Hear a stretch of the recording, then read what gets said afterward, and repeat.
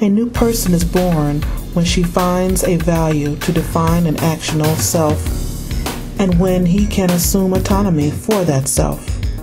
Such is the task that faces us. Toni Cade, who is this?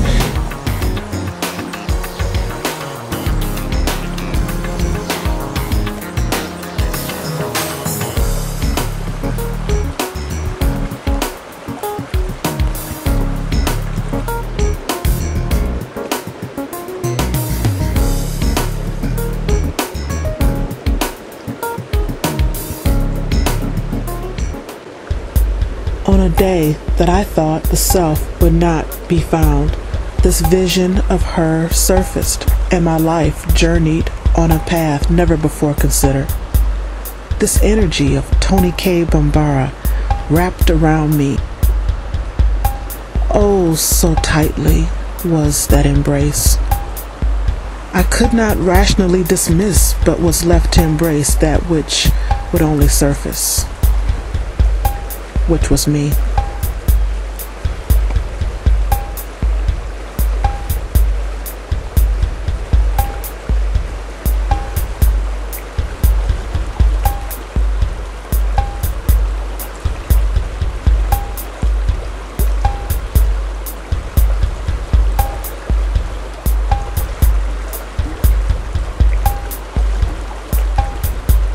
What woman was she to have had such an impact on all these people, and to have them just talk about her, and just talk about her writings and her work. Yes, we're all women, but we're all women with different diversities, different struggles, and that when we put it in a terms of solidarity, it makes it as if people can come to the plate.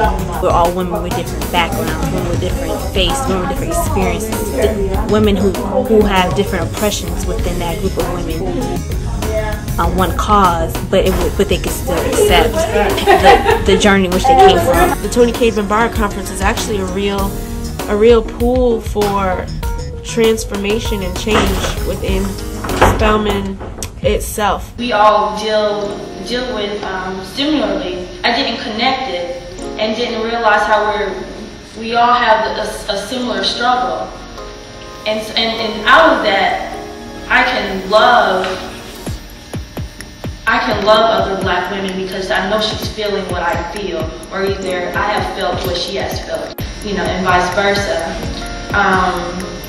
So I look at I look at other black women in a different light now. I'm not so, oh my goodness, why is she so like that? I'm not so judgmental anymore about black women, but more now concerned about where black women are in their own personal lives, what's going on with them in relation to their health, mentally, physically, emotionally.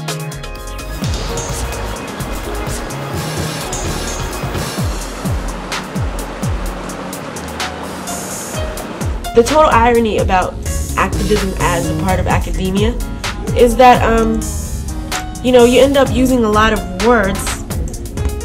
End up using a lot of words, but you're talking about activity. And there's such a danger of talking about things without actually doing them, or without even feeling that you have the power to do things. Even though you have a lot of language to talk about what it means to have power to do things and what power is.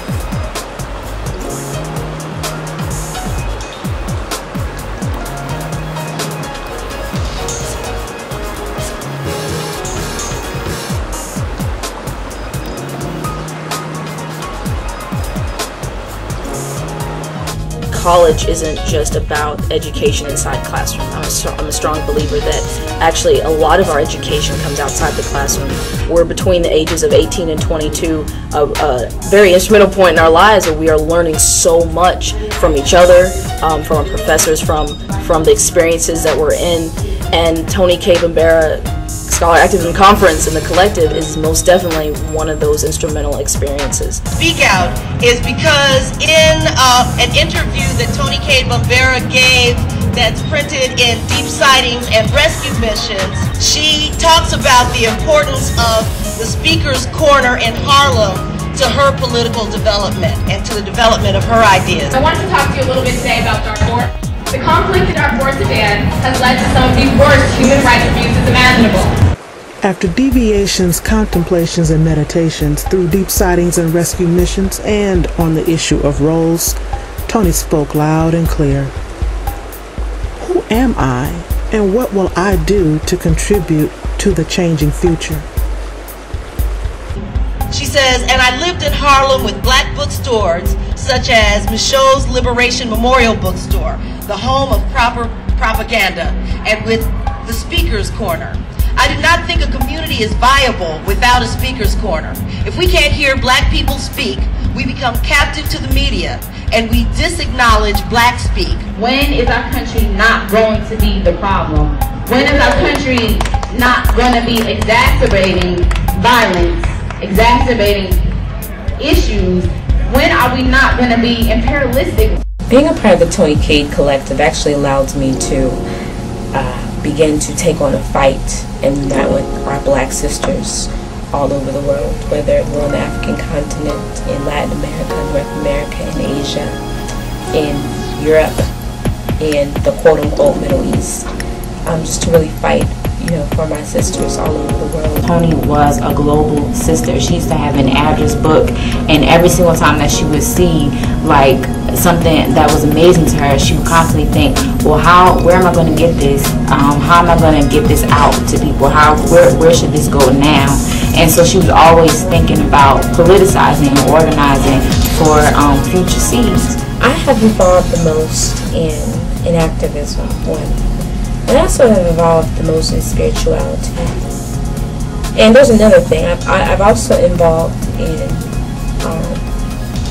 trying to be the best that I can be. Being in the Toni Cade Collective helped me to understand that it's okay to be different. It's okay to not go with the norm. As a matter of fact, being different is normal.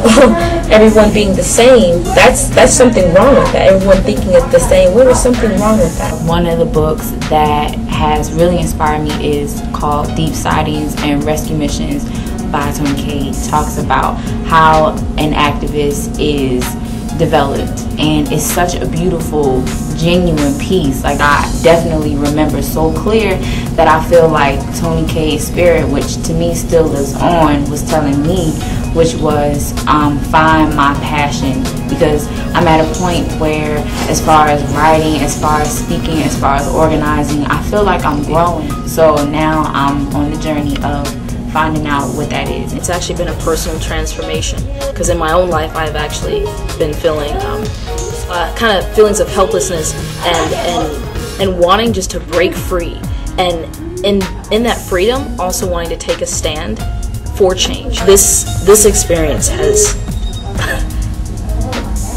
it's changed me, and it's allowed me to grow, and I can't even I'm so thankful. I told myself I have traveled a long path of disappointments and lessons learned, but all self-fulfilling journeys lead back to the place of remembering.